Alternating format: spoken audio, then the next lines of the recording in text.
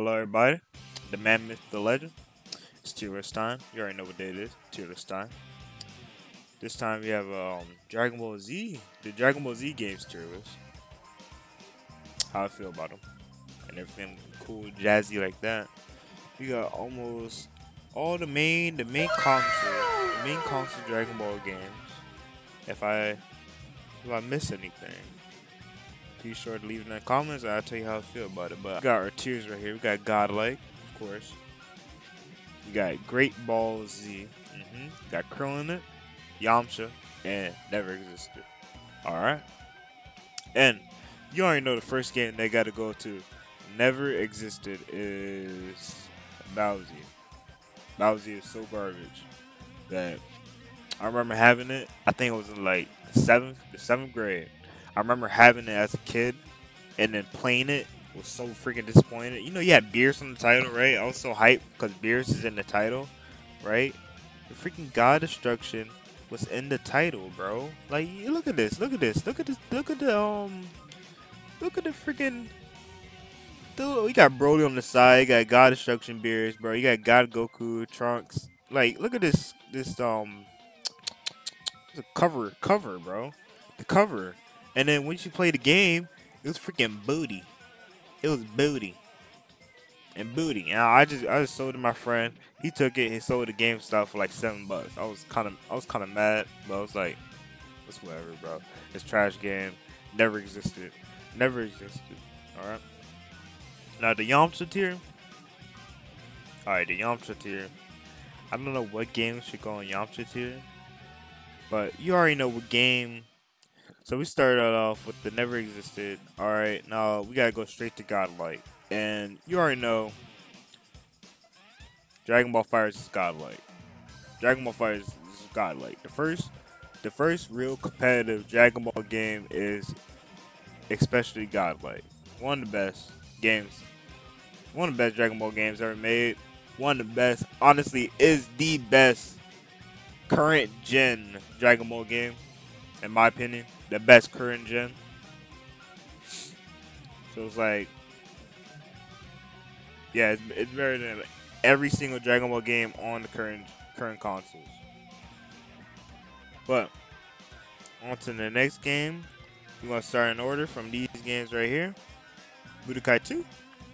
Actually, no, I'm gonna start with Budokai 1. Budokai 1 is going to Budokai 1. Dragon Ball Z. That's all I'm thinking of that you know that song with Dragon, rock the Dragon Ball Z. Yeah. Oh my god, I will put it right here. But honestly, it's curling it. It's curling it. It's not that bad. It's a good base to standard, right? It's a good base. Cause the game, honestly, the first Budokai is not that good compared to others, but it's a good middle ground. It's a really good middle ground. Probably one of the funnest Dragon Ball series. Oh, I gotta fix my mic. One of the funnest Dragon Ball series ever. It's probably the Budokai series, and that standard alone, how this game did its thing, bro. This whole title, bro. I didn't even know who this guy was when I was a kid, bro. Vegeta, got Piccolo, bro. I didn't even know who this was either, bro. I didn't even know that was Gohan, bro. Honestly, I was a little kid, but listen, man. Dragon Ball Z Budokai 1, honestly, the Krillin in it tier. And then, like, right next to that, I think this is Budokai 2. Budokai 2, in my opinion,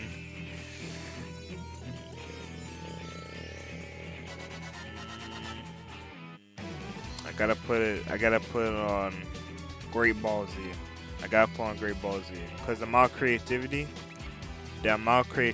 it had in it was, you know, you got Boo can absorb whatever. He can absorb whatever character, right? He had that. He had Tiencha. I wish they brought Tiencha back, honestly, but he had. The only thing bad part about Budokai 2, they improved on Budokai 1, and the only bad part about Budokai 2 is the fact was the story mode, that little board game thing. That's about it. That's the only bad part I had with it. And they got Budokai 3. Of course, Budokai 3 is godlike. Everybody in the mama knows Budokai 3 is godlike, bro. If Budokai 1 is Krillin it, Budokai 2 is Great Balls. Budokai 3 is godlike, bro. It's so godlike. You got excellent story. You have excellent character roster and infinite. I forget. There's no infinite world. If infinite world was on the tier list, he'd be right here. He'd be right here. I'll probably play infinite world right here, right next to Budokai 3. Cause Budokai 3 and Infinite World was really good. That's the only games I played on PS2. That's what games I still play on PS2 now. Is Budokai 3 and Infinite World. Still to this day, play those games. But on to the next games. I'm gonna go with Dragon Ball Z Kakarot. And where to put Kakarot?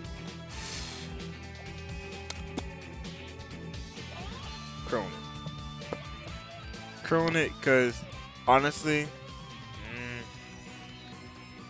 Dragon Ball Z Kakarot's story is pretty good. I like the graphics and stuff like that. The graphics is always like totes like gorgeous, right? But I hate the grinding part of the game. I'm not really a big fan of that part of the game. And yeah, I'm not really a big fan of part of that game. Not really my main cup of tea while playing Dragon Ball Z Kakarot. So yeah, the animation stuff was good, but I didn't like the whole. It was like a Xenoverse aspect to it with the skill system, all that RPG stuff. That's not really my cup of tea. That's why like fighters in Budokai 3 is always gonna be godlike to me compared to like freaking Kakarot, bro, or like Xenoverse, bro. I don't really like those type of games, bro. But since it's Dragon Ball, we gotta love it. It's a good game. I don't want that. Like Krillin, it's like the medium. It's like Krillin, like you kill me. It's a really good game. I don't want like anybody that has a different opinion. You have a different opinion on the game. It has good visuals, good story. I mean, the story is the same story as any freaking Dragon Ball game for real. So it's like, so what's it to compare to? Now burst limit, bro. Oh my god, bro. It's definitely not godlike, but oh my god, bro.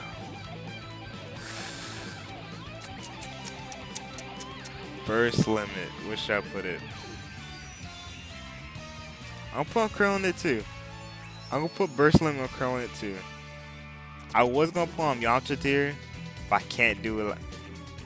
You know what? It's Yamcha tier. Why?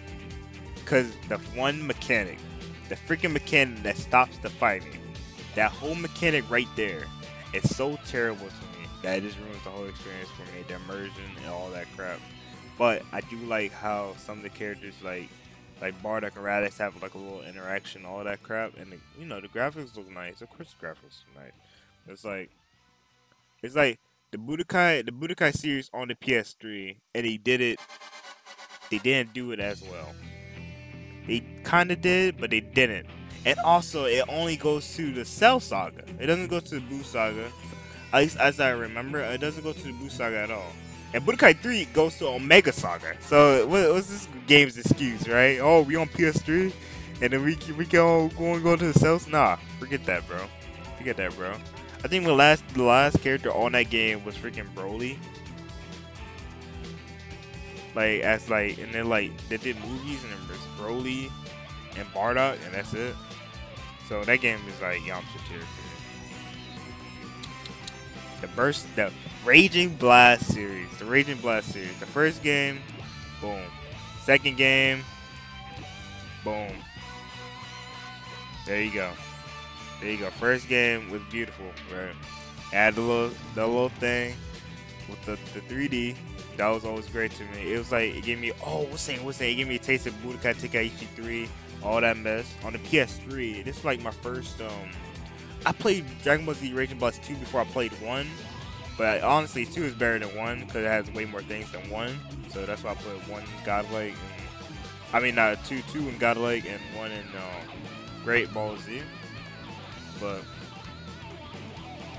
one had one good thing. I felt like one had,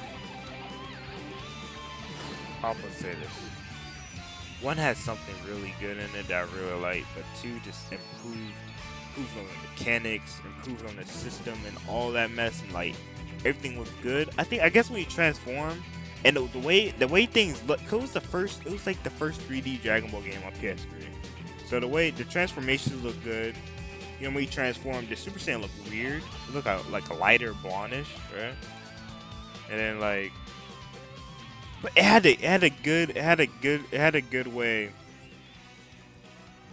of showing off. How was it explain this? It was an overall good Dragon Ball game to hold you until the second one came out, and the second one just took everything from Rage and Blast 1 and put it higher with the amount of skills you can switch out.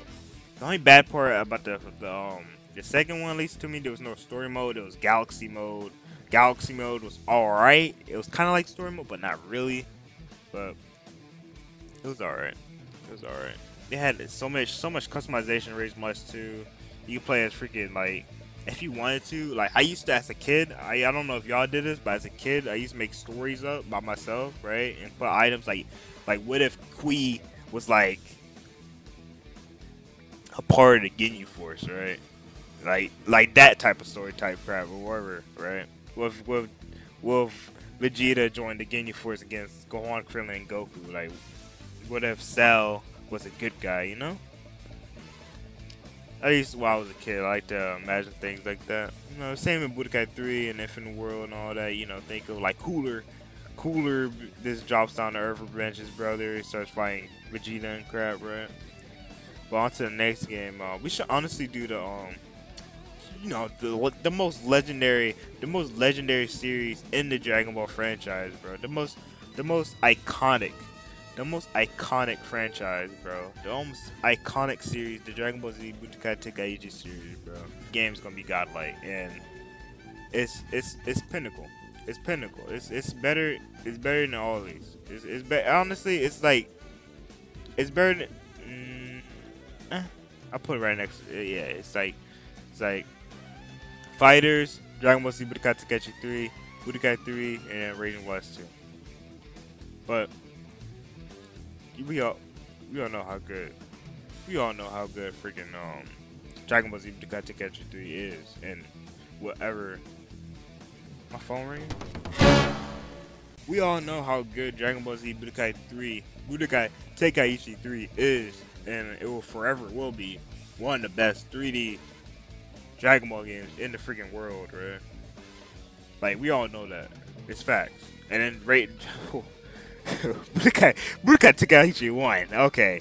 The title though. The intro was sick. But honestly,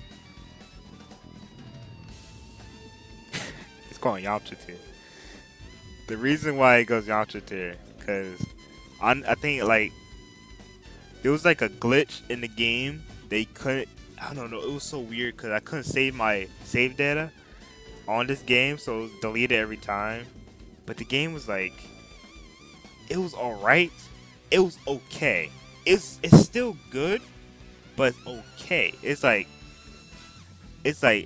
first one in the series, right? The first one in the series. It was okay. It was okay. Yamcha tier. Yeah, you get the Yamcha tier treatment. Blow it up. Cyberman blew that shit up. And then freaking Dragon Ball Z Budokai, oh my god, Dragon Ball Z Budokai Tenkaichi 2 just said, I'm gonna go crazy. I'm gonna go crazy on the beat, right? I'm gonna go crazy on the beat. You got Trunks on the freaking title, bro. It's like you got Goku and then Super Saiyan Goku and then Super Saiyan 4 Goku, bro. They just went crazy on Dragon Ball Z Budokai Tenkaichi 2. And then they went even crazy on Dragon Ball Z Budokai Tenkaichi 3. Bro.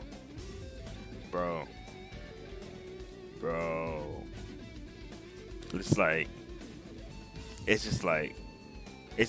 is hot garbage compared to this and this.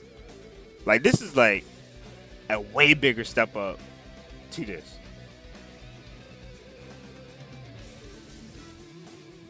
It's crazy. The way how they this poo poo, and then went oh, Jesus, and then went God. That's basically what happened. But on to the next games. The last three games. The Ultimate Tekaichi, Xenoverse, and Xenoverse 1, Xenoverse 2, and 1. Let's do we're gonna do these real quick. Ultimate Tekaichi never existed. Xenoverse 2 is killing it, and Xenoverse 1 is Yamcha tier. Why? Same reason why I put Xenoverse. I made Kakarot on Krillin. Same reason I would play Xenoverse and Xenoverse 2 Krillin. But since the online kind of is dookie and so cheesy and it's really like it's hot garbage to me at least. The Xenoverse 2 that it would if the online was better, it would be up here. But since it's garbage, it's right here. And Xenoverse 2, I mean Xenoverse 1. Xenoverse 1 had the Super Saiyan. The Super Saiyan is the best character in the game. So it was like meta galore. Play Super Saiyan or you're getting killed no matter what. This game, honestly, this game has to exist. It has to exist. So here it is. Even on Yamcha tier.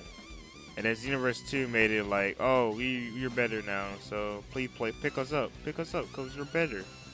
But our online is kind of dookie and we're a little bit more cheesy. But you know the meta of Super Saiyan is gone, but it's still kind of there. You know, you can be somebody else while spamming. You know, but it's still freaking hot, giggity.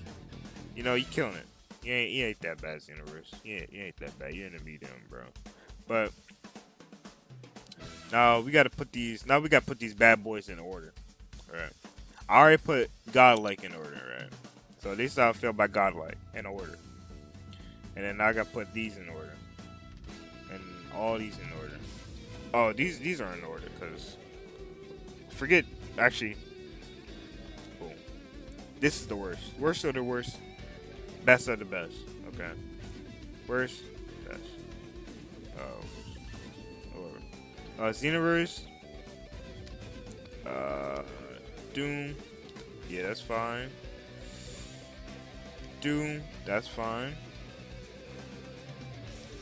For sure, Ultimate Tenkaichi over. I say Ultimate Tenkaichi over. I mean, not Ultimate Tenkaichi. Budokai Tenkaichi 2 or Budokai 2 and Rage and Blast. For sure. But this is looking like the tier list. This is my Dragon Ball. This is my Dragon Ball Z fighting games tier list. Oh yeah, Infinite World right here. By the way, Infinite World is right here. Don't forget about it. Infinite World right here. But this is my Dragon Ball Z fighting game tier list. Hope you guys enjoy. I really want to put this tier list out because I was sick. Cause I just got my vaccine, the second dose. I was sick. I was hard sick, bro. And I gotta let y'all know like what's up. I at least want to put a video out there just to make sure, like, you know, I'm still alive and stuff like that. You know, Team Synergy's always on the way. Team Synergy's always on the way, man. But fight Guilty Gear on the way. I'm probably making their tier list on the fighting games, like on the current consoles. I already have like the video already on that, but this is just a quick video. Get out of the way, you know. Hope you guys enjoy. Like, comment, subscribe for more, and I'll see you guys later. Peace.